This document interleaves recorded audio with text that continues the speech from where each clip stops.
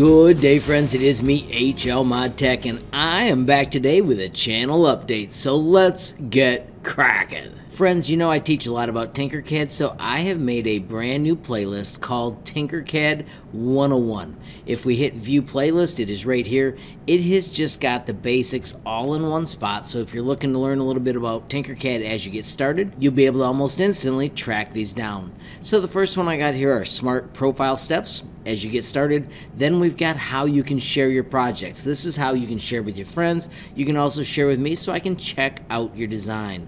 This is another one where we not only update the profile, but we also share a design in a cool way. And then when people check the gallery, they're more likely to give you the awesome feedback. I've also got one here about how to make them stand out. This talks about the staff favorites and design settings, and so on and so forth, all the way down to one of my favorites, the free Tinkercad shape generator catalog with labels. This thing is amazing. When you click on it, you'll be able to see all the shapes, you'll be able to see what they're called, and it's an easy reference to keep around. It'll always be in your Google Drive, and it's totally free. I would also like to quickly highlight the designer direct. You can of course watch the video to learn all about it, but I'm going to give you some quick highlights right now. So on my website, HLModTech.com, I have got a tab dedicated to Tinkercad.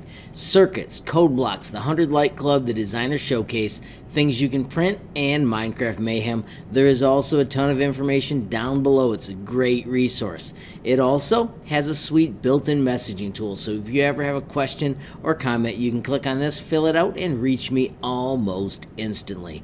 Finally, under the designer showcase, we have a sweet designer directory. When you click on one of these, you can check out their awesome designs, and you can click on the cool things and say, oh my gosh, that's awesome, and give them some feedback. It's that easy. It is a sweet way for you to see cool designs, maybe come up with ideas of what to create, and you can also appreciate the work of other designers, which is pretty darn cool. In wrapping up, friends, if you enjoyed the video, please give it a like. Please also hit that share button so more people can learn about HLModTech.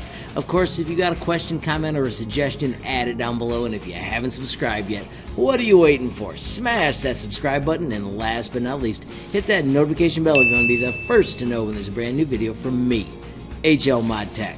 Thanks for watching. Have a great day.